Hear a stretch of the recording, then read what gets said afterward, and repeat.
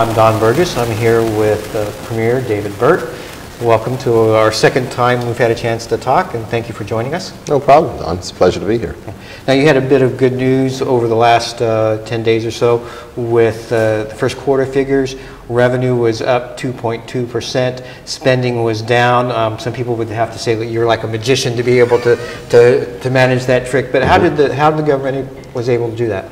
I think what's most important is that we are following a budget that we had laid out in February. And the first quarter was the first quarter of our own budget. So last year, of course, the budget was a budget that we inherited. We were able to make some minor adjustments. But this year was our first full budget. And in our first full budget, we had indicated that we were going to make investments in not only economic growth, but also in areas such as education and healthcare to ensure that those persons who are having challenges can be supported in the improvement of their lot in life.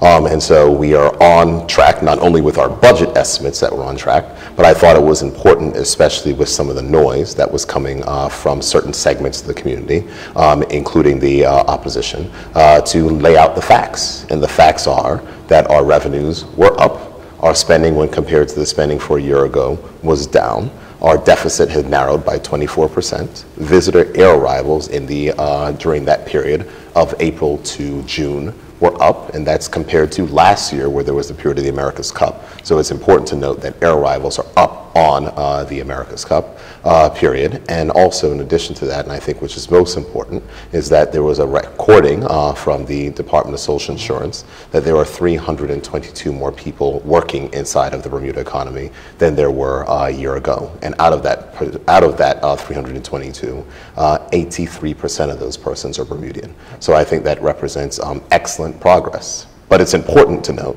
that one quarter does not a year make. And we have a lot of work to continue to do. But it was important for the government to actually set out where we are and to make sure that people were aware of the facts. Because a lot of times you hear things that are conjecture, but the only place that the facts can come from are the facts and figures from the government. You know, I would have been one of the people who would have said, would have been an amazing trick for you to get more people in here with the America's Cup and the spending during that point in time. So how are you and the partners at the Bermuda Tourism Authority able to attract more people here? Well, I can't speak to the specifics of what the Bermuda Tourism Authority is doing with the money of which they're getting from the government of Bermuda, but what I can state is that when we were in opposition and when we became the government, we said that we would put additional investment into tourism to ensure that we can better market Bermuda to tourists. And I think that you are seeing the results of that increased investment into tourism. So that was something that we committed to do when we were in opposition. We said that we did when we were in government, and I think that we're being able to see some of the results of that. Now, one of the interesting things is you were able to give us figures of more people employed. Usually we have to wait for the employment survey to come out, which is usually a year after the fact sort of thing. Is there a reason why we can't get those figures on a more regular basis if you're going to get it for the social insurance figures? It's something that we've always complained about inside of government, and so for us, I'm trying to find out ways that we can get better and more actionable data, and this means an issue of joining up various government systems so they can talk to one another. This is a report that we have used, so I asked for this report. I went back and tried to get additional data out of this report, and the social insurance figures are a useful indicator of real-time employment inside the economy. Are they perfect figures? No. Are they as accurate as the employment survey figures? Not entirely, but they at least show a trend. And their trend of the people that are paying into social insurance does mirror the trends of which we've seen over time. So I think it is a useful real-time indicator of that, and that's the reason why we felt that we would share those figures. So can I elicit a promise from you that maybe we will get those figures every quarter or every month? Is that possible? Oh, I think it certainly is possible that we can report those figures. Once I've started reporting them, I'm sure that people will be asking for me to continue to report those figures. Yeah, I know we get more detailed information from the other surveys that are done, but at least in other countries they release the monthly figures on how employment is, and I think people would want to know how the economy is going. Absolutely. The thing is, of course, those countries are much larger than than Bermuda is, but we are working on making sure that we can have better actionable data in a quicker fashion. Now, another one of the things that that you highlighted, but also a lot of people are surprised about is, spending is down, yet you've given a raise to civil servants, you've hired some positions that were left fallow. So where were you able to make the cuts to make that happen? What this is really about, it's about the prudent management of the government purse. Now, the fact is that yes, you can unfreeze a hiring freeze that is there, and a hiring freeze may make up for positions where departments are very, very understaffed. But at the same point in time, you have priorities, so you may not be spending in other areas. So we have a budget. The budget was established that we're going to do the best to hold the line on spending, and during the first quarter of the year, we've been successful in doing that. Right. You talked about the number of people that were working from the social insurance figures. How many of those were government hires? I cannot give you that exactly, but I'm happy to get back to you on those figures. They were the same figures were asked in Parliament insofar as the difference between in the certain jobs. We have been able to break them down to that level, but I'm not entirely sure of the variance of the government payroll year over year. It is not that much though, because though there are positions that have been unfrozen, government recruitment does take a while to kick in. So it does take a while to actually get people hired. And at the same point in time that you are hiring people, you also have to understand that people will also be leaving the public service or also retiring. Also dealing with the figures and things. Today, the retail sales index came out. It was down. It's the third month in a row that sales have been down. How do you you've got more people working, yet people are spending less, even combined with overseas spending. The retail sales numbers, I would say that are notes, but I think what is important, and I think that comes to another aspect which is critically important for us. As our economic recovery continues, we have to make sure that there are things that are fixed or mandatory costs in our economy that we get a handle on. And one of those particular issues are those of mortgage rates. So it would not surprise me that retail spending is down when we are seeing that interest rates for mortgages have gone up significantly as interest rates, as our interest rates largely track what happens in the United States. The United States they reduce their taxes, they increase their spending, which means that their economy is going to be turbocharged, and the central bank will see those conditions and will raise interest rates to attempt to fight off inflation. The challenge is that those increase in interest rates will then affect people here in Bermuda, where our economy may not be in the exact same condition as the United States. So what that will mean is that there are people who are getting notes, and I hear this from my constituents, that are getting notes from their banks that are saying your interest payments or your monthly mortgage payments are going to go up by this much and this much over the next few months. That is without question a challenge, and if we do not figure out a solution to that particular problem, we are going to not see the economic recovery of which we want to see. So the government is looking at how we can address that particular issue. It might require a creative solution, but I think that on the overall balance inside of the economy, if there are people who are paying less on their mortgage rates, that means that there is more money to spend inside the economy, more money to save, and more money to invest, which will lead to economic growth, as opposed to right now, those rents being extracted from the economy and basically going to the profit lines of the bank. You did mention the United States and how we're sort of at the whim of, they raise the rates, our banks follow suit sort of thing. Same thing with Trump's tariffs. I've spoken to a couple of importers over the last few weeks, and they've already noticed that because the United States is having to pay more for imported goods for steel and aluminum, they've noticed that tin and aluminum products that they're getting on the shelves have ticked up in price too, and you're very concerned about keeping costs down for the locals. How can we do anything in this global economy when we're sort of at the whim of a president who doesn't really care about anybody else in the U.S.? It's a difficult challenge. I mean, I think that's the basis of where we are. I mean, our main trading partner is the United States. So there are things that you can control and there's things that you can't control. For that aspect, those are things that we cannot necessarily control. But where we can control is what we look at Bermuda. And we look at Bermuda insofar as the amount in which we pay for energy, the amount in which we pay for healthcare, and the amount in which we pay for housing. and to examine those issues and talk about the real pain points that can bring actual relief. That's why the Minister of Health spoke about how the government is going to embark on an ambitious plan for healthcare financing reform, which in our view will lower healthcare premiums across the board for everyone while providing better and almost near universal coverage. That is the reason why we're talking about tax reform. We want to make it meaningful so that more money can go into the pockets of those people who need it the most. That's the reason we talk about social insurance reform, which I think was very interesting that the opposition, decided to attack what our plans would be.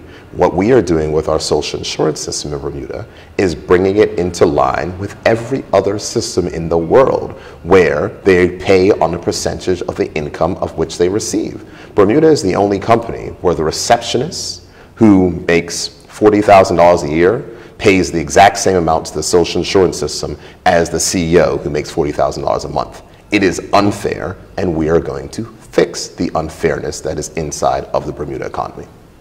You mentioned social insurance. I noticed, like most other countries, Western countries in the world, they have extended the retirement age where people can collect their pensions, mainly because they're in the same situation as we are, where pensions are underfunded.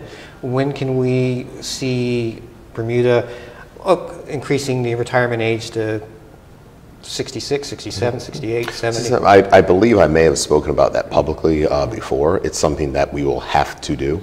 It's recommendations that have come, and it's a question of how we're going to be implementing that. But what I would say is that implementation of pension reform will happen in this next parliamentary session. The Ministry of Finance has a lot of data. The Pension and Benefits Working Group has been working back and forth. So the two things that we will see, in addition to the cost of living measures which I mentioned, is that we will see the issue of pension reform, the issue of tax reform, and also the issue of social insurance reform, which will mean a gradual increase of the retirement age, both in the public service and also for receipt of social insurance benefits.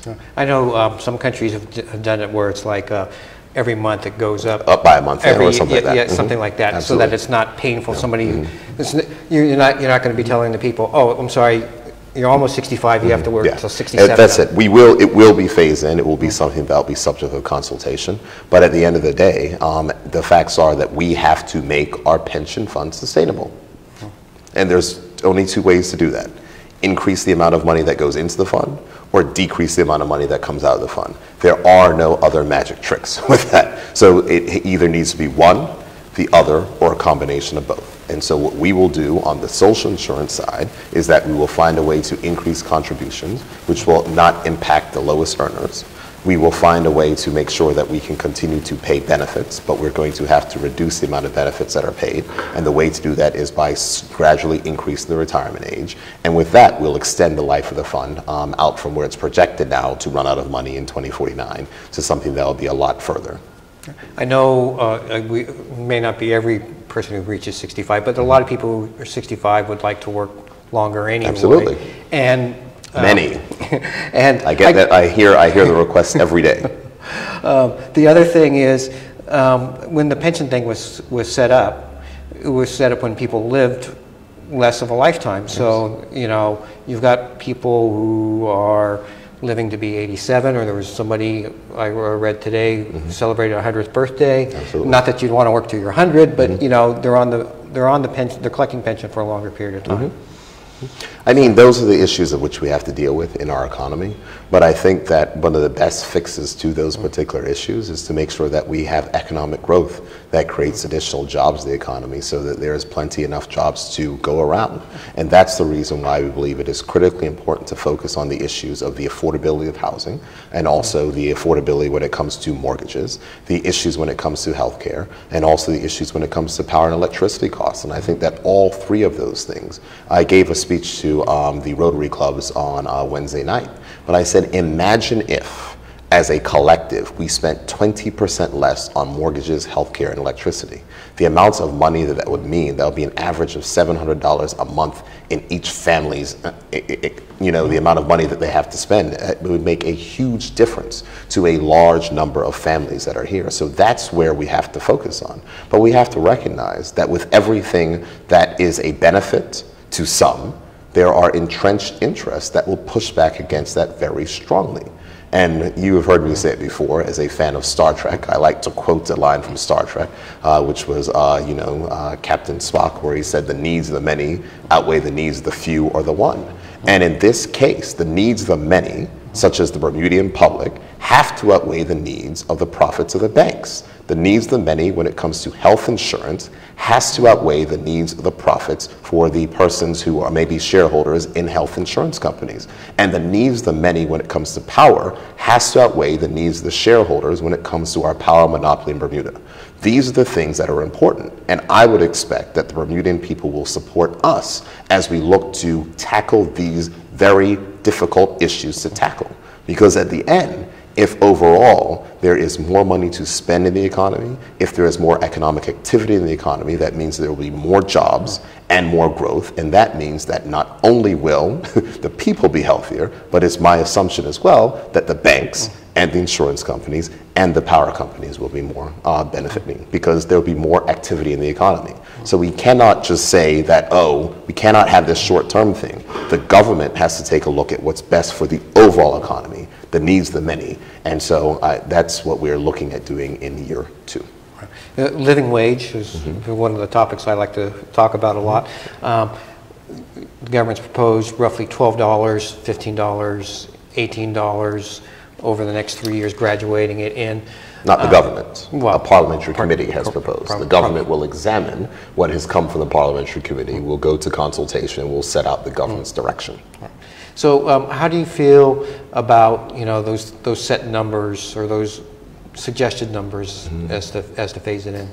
I would like to tell you that I have reviewed the report in detail. I have not. I know there was a very good parliamentary debate. This issue will be led from the government side by the minister who is responsible for labor, so the Minister of Home Affairs. There'll be Minister Walton Brown.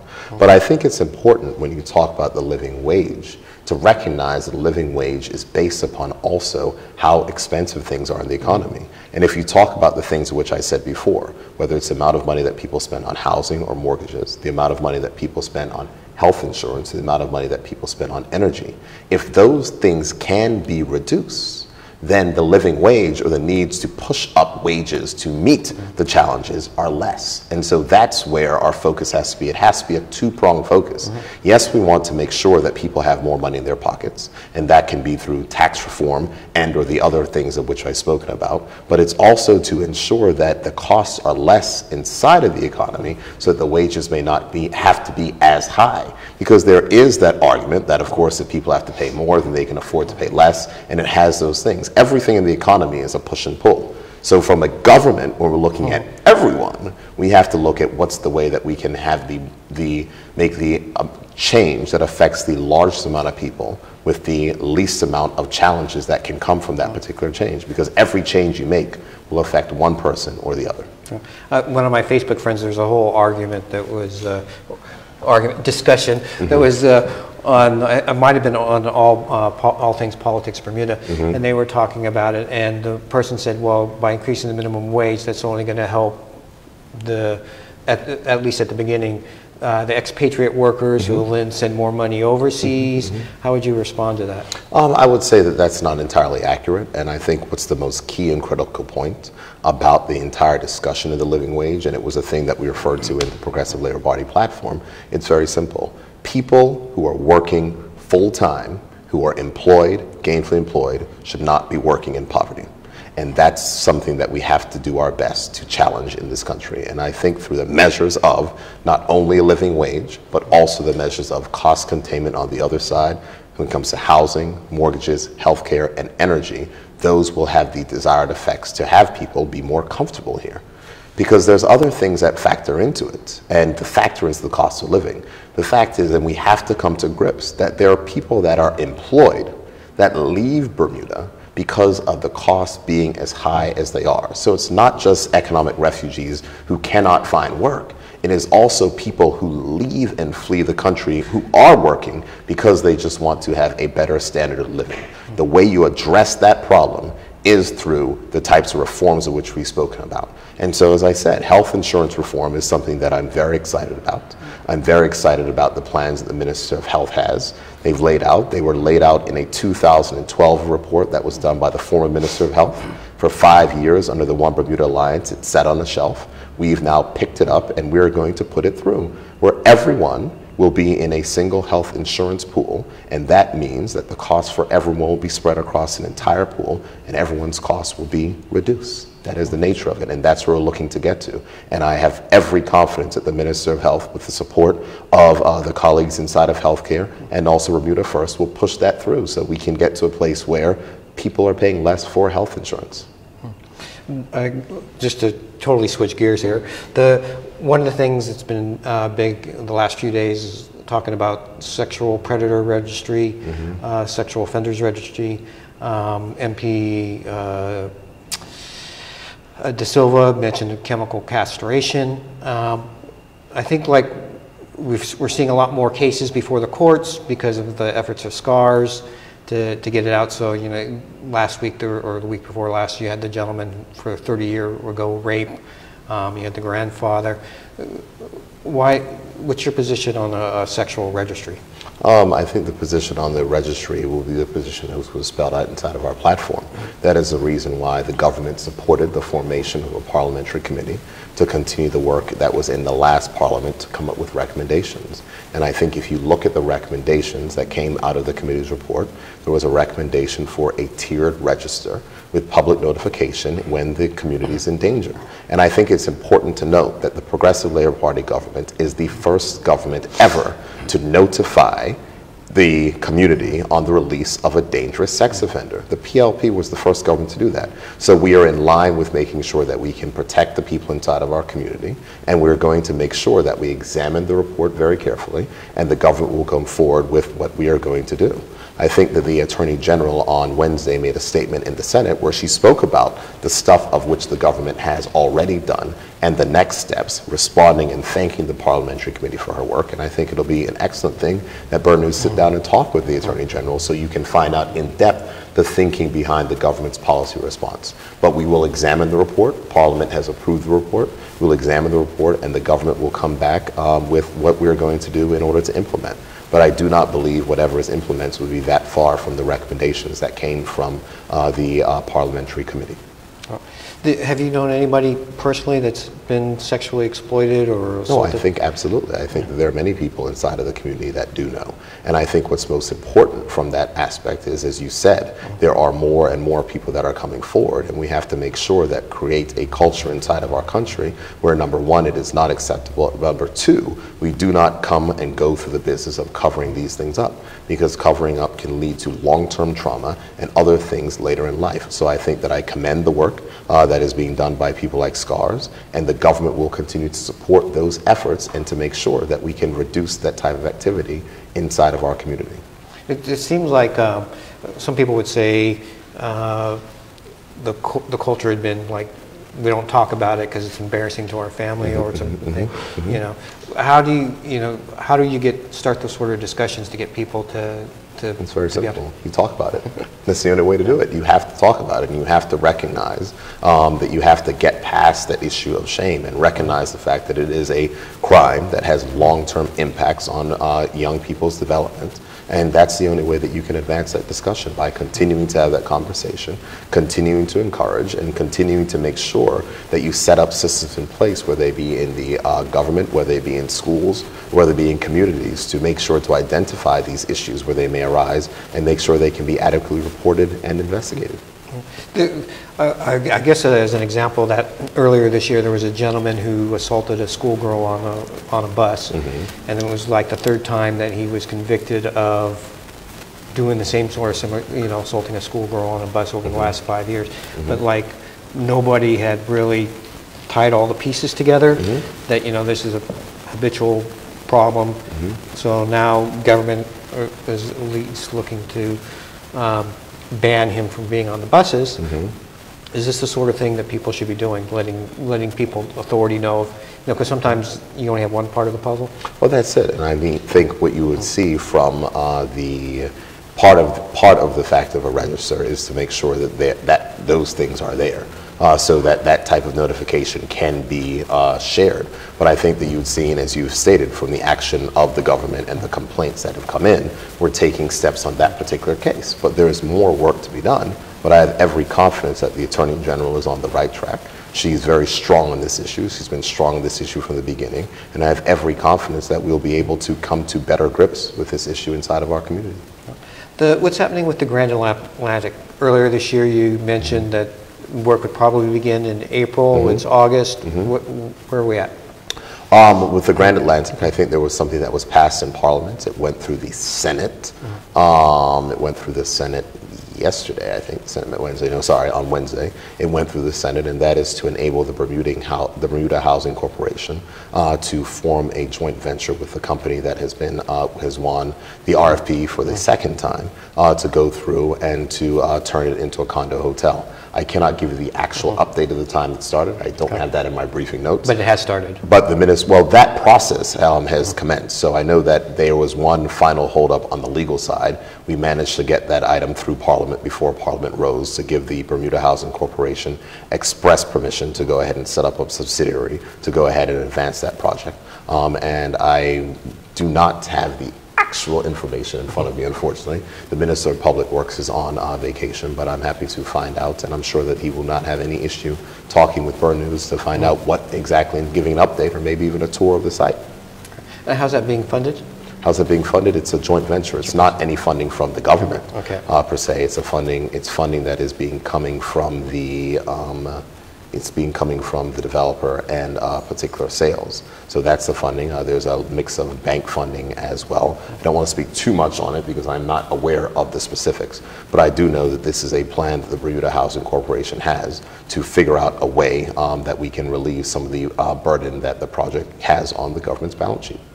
Now, I know after Shelley Bay, there was a decision to pull back on it. With a number of signatures, quite a significant number of signatures from people protesting what was going to happen. Some of the people who wrote in and complained about the ATVs down at the West End said, well, you listened to them, but you didn't listen to us. What's the difference between the two? I don't think it's a question of listen to one and not listen to the other. I think at the aspect in the government, we have to balance all things which come to our plate. On the issue of Shelley Bay, there were a number of things that came up and arose. And at the end of the day, I think that we're going to get ourselves to a mutually accepted solution. I think the difference between the two instances is one was being led by the government in the issue of the ATVs, and the other was being led seemingly on a public face from the Bermuda Tourism Authority. And I think that there were some issues and communications that were happening during that process, which may have caused more angst than needed to have been caused. That much being said, we're going to re-examine, but I think at the end of the day, in the exact same way as it was with the ATVs in the West, we support entrepreneurs. I know some of the entrepreneurs that want to be down there, and we're going to make sure that we can find a way that the entrepreneurs can be there, that there can be the accessibility demands which came, and that we can continue to enhance our tourism product for both locals and for tourists. But I think it's important that you're reflective of the needs of the community. We did consult. There was temperatures that needed to be raised unnecessarily. And so we're going to get to a place where we can get to a common ground where we can say everyone supports the way in which we're moving forward. And using the word support, our last question, always lighthearted. Last question, oh boy. Who are you supporting in the Premier League? I support West Ham United. Okay. I didn't know. I promised that I'll give your listeners, you can ask a couple more questions. Go ahead. Go ahead, because I know you have a few more. Okay. I have to wrap it that quick. My next meeting's at 3:15, and we're at 3:05. Okay, great. I'll give you another 7 minutes. Okay. Well, going back to Shelley Bay, I know I had a couple of MPs talk to me. They weren't very happy with the reversal on the decision. And when you have a large majority of 25-11, how difficult is it as Premier to try to keep everyone happy in the family? And here's the point which I want you to get. I like how you said the word reversal. And I think that's the key point here. It is difficult to reverse if their decision has not been made. The people who have responsibility for parks in this country are the Bermuda government. It is not Bermuda Tourism Authority. So the Bermuda Tourism Authority may have had a vision, but at the end of the day, the people who make the decisions on what happened inside of public parks is the Bermuda government. So we are examining the various options of which were put forward, and we're going to come at a place which is going to be acceptable for all people inside of the community. But I think that it's important to realize I do not accept the term reversal, because it has to be something that comes from the government in the first place. There was a vision that was put out by the Bermuda Tourism Authority. That vision was circulated. There were some challenges to that. There were some suggestions on changes that should occur. But during the points in time when there's challenges or changes that occur, there were some things that were taking place which managed to inflame tensions. And what's most important is that people can talk to people with facts and in a calm and decent fashion. That's what broke down during that process. We are going to make sure that it happens in a proper and correct way so that next year we can have a situation where there is accessibility at the beach, where there are people that are doing things in a manner which is befitting of that particular community, and that we can have a win-win for both sides. Well, it seemed like that was happening anyway, because the original... It wasn't. If it was happening, Don, if it was happening, we wouldn't be having this conversation right now. Well, because part of the thing was alcohol was part of the original plan that they had, and that was taken away. And then the containers were taken away, and it was going to be up in the center. And it seemed like the concessions were being made to listening to the public, but then it changed. Like people weren't happy with those changes. Then I would see, but you're reading too much into this, and let me try it one more time. The challenge of which we had over that particular issue were that it was getting to the point where people were not talking to each other and listening and going and acting in a fashion. We are going to make sure that whatever happens on the beach has the support, fits inside the vision of the government, and works insofar as promoting entrepreneurs and keeping the unique nature of Shelly Bay. We will get it to a point where it works. What we cannot have is for there to be interactions from people who are paid from the public purse, which will in some ways, in shape or form, be taken as disrespectful to the voting public who pay those salaries. The other part of my question there was you've got 24 other people besides yourself. In the House of Assembly, yes, absolutely. And a lot of them are on the backbench. When you have such a large majority, how do you keep everything in the family and try to keep everyone happy when you were dealing with that many different kinds of diverse personalities? Well, I mean, there are diverse personalities, but there's a very simple thing. We're all united that we were all elected under a platform which stated exactly what we're going to do. So as long as we follow our platform and as long as we push forward on the things which are stated in our platform, we're able to get most things done. On this particular instance on Shelly Bay, there were challenges that arose in the way that communication was happening from various bodies. That caused a breakdown, and that breakdown has to be rectified. We will fix it, and as we've made it very clear, is that when it comes to what is going to happen at Shelly Bay going forward, it will be a decision of the government, and the government will be the one deciding the way forward on that particular matter. You haven't had to make any cabinet changes, except for when MP De Silva stepped down. How happy are you with your cabinet at this point? My cabinet is performing reasonably well. I think we've been able to report increased job numbers in the economy, revenue being up, spending being down, the deficit being narrowed, and an increase in tourism. In addition to that, we have businesses that are starting up, and we're doing work inside the community. If you look at the items which are taking place in education, the amount of students who've been able to go to school who weren't able to do that before, the people coming out of the dual enrollment program, us making sure that more and more people are getting trained, the work that's taking place in fintech with the companies that are setting up, the fact that we now have that the governor has approved our new banking licenses and legislation so that we're going to be able to have new banks inside of this country. I think it's an exciting time. So the cabinet's been very hard at work. If there's one lesson that I've learned this year is that you cannot push people too hard. And you can't. And the cabinet has been pushed incredibly hard. It was the longest session of Parliament in recent memory. We came back early in September. We went September, October, November, December. January was the only month off. We went February, March, April, May, June, July, and August. That is unheard of for sessions of Parliament, but there was a lot of work that we had to get done. Both work that was to meet our agenda, but also work that was to meet to prepare the country for the Financial Action Task Force assessment that is going to be taking place next month. So the disappointment, I would say, is that there were some things that were not able to get done because there's only a limited amount of resources. There's only so many people in the Attorney General's chambers that can draft legislation, and so some things have to fall by the wayside and get pushed back to make sure that we could get the items done for the FATF assessment. But overall, I think we've done pretty well. Okay. My new last question. Your new last question, My new yes. last question. What's happening with Arbitrate? I mean, they said they were going to set up their headquarters here. They said probably 2 weeks they'd be have the purchase finished over at Victoria Place. Stein's still out in front. Caldwell Banker's not commenting on what's happening over there. Are they still planning on moving here? Are they still planning on setting up? I can't tell you that. You would have to speak to Arbitrate. Okay. All right. The government speaks for the government. Private companies can speak for themselves. Thank you for joining us again today, Mr. Premier. We appreciate your time as always, and thank you, listeners, for joining Bernie's Facebook Live coverage. I'm Don Burgess, and hope you have a very beautiful weekend.